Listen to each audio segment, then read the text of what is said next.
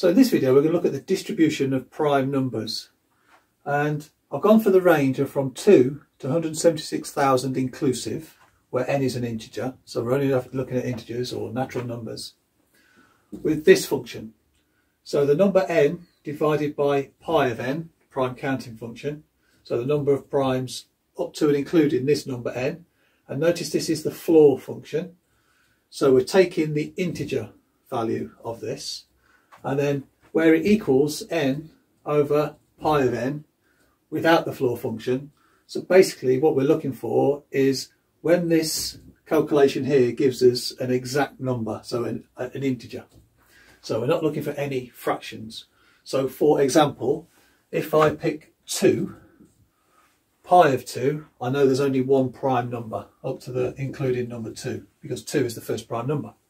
So pi of 2, that equals 2 over 1, which is my first integer. Now look what happens when we get to 3. So 3 over pi of 3, so that gives us 3 is continued, and pi of 3, so there is 2 prime numbers up to and including 3, so that gives us 3 of 2, so that equals obviously not a whole number, so that's no good to us. So pi of 3 is no good. So what now we want to look at is number 4. Let's see what that gives us. So we'll quickly look at this one, and then we'll see if we can find a pattern in the sequence here. So 4 over pi of 4.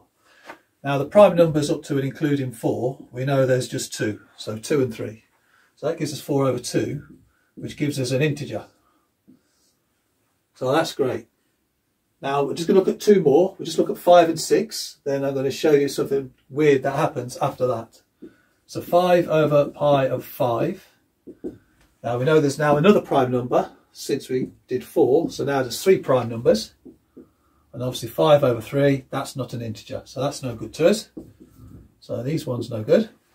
And then 6, this is the last one we're going to look at for now, pi of 6, so that gives us 6, and we know there's 3 prime numbers up to and including 6, because 6 is not a prime, so then that gives us 2.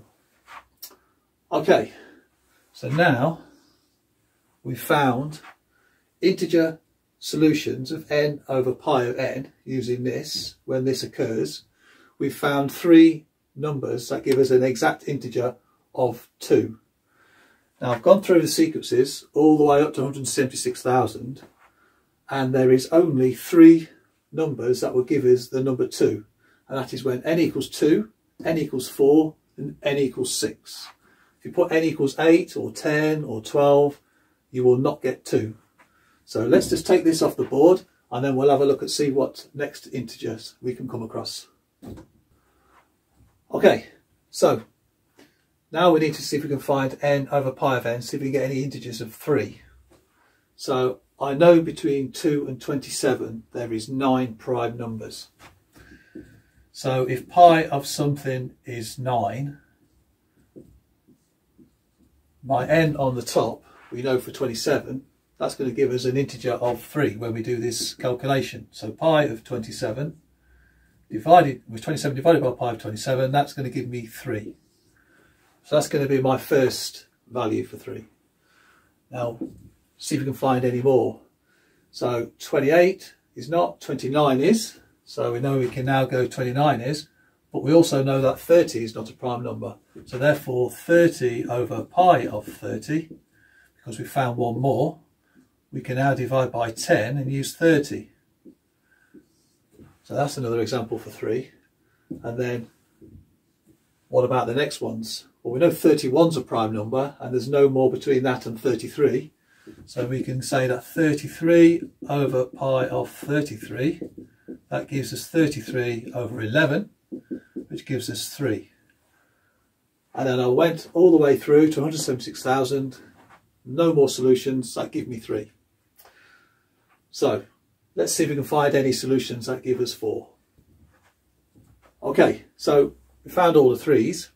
Is there any 4's in there?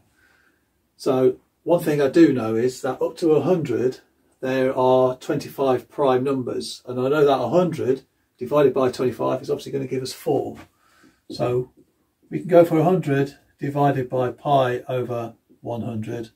That gives us 100 over 25. So that gives us a 4. So what about either side of that?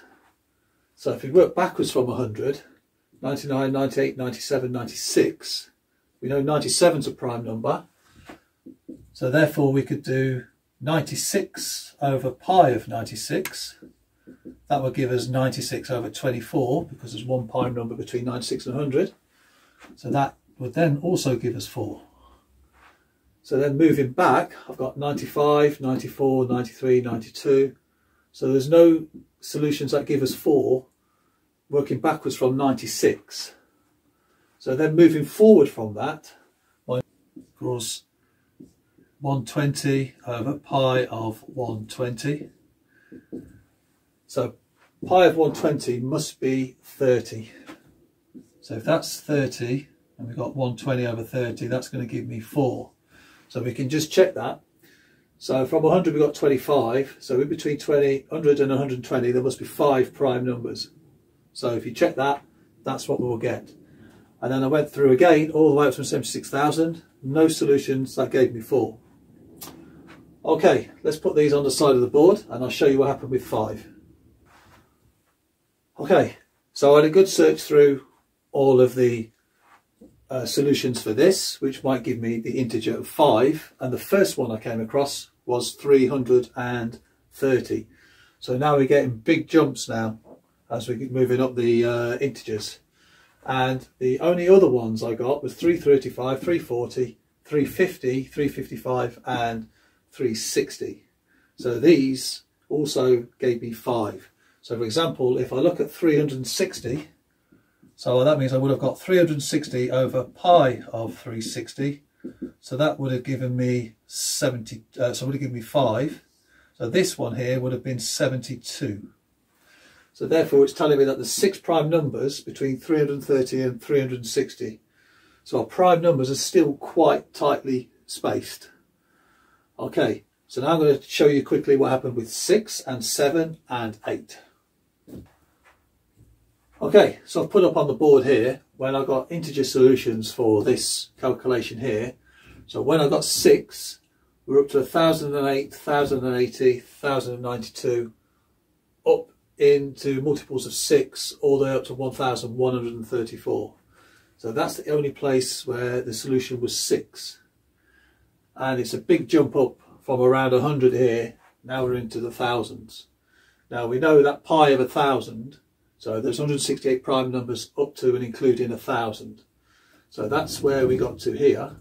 And 7, we're jumping up even more. So we got to 3059 to 3094, of which there was 6. And they're all one after the other. So this is quite interesting here. That means there must be one prime number in between all of these integers here. And then for 8, we jump up even higher again to 8,408, all in multiples of 8, all the way up to 8,472.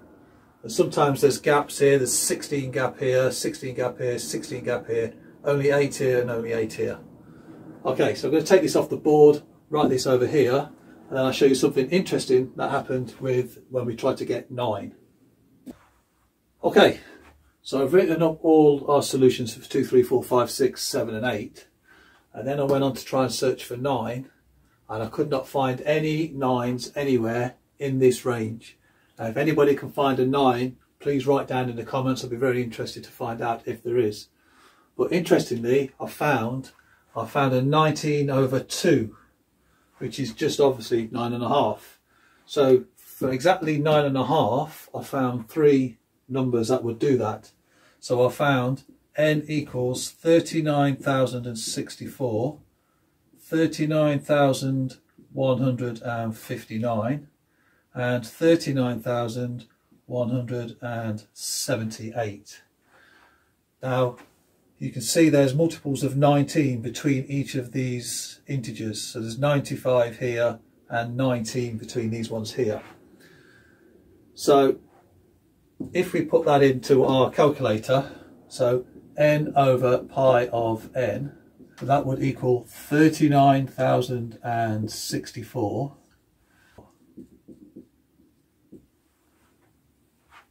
So we're now starting to find out there's a lot of prime numbers up to in here, up to including here, but the gaps now are starting to get a little bit bigger.